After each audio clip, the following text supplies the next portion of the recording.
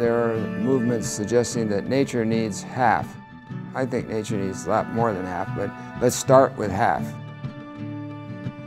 You can come and take a look and you can tread lightly there, but it has to be left alone.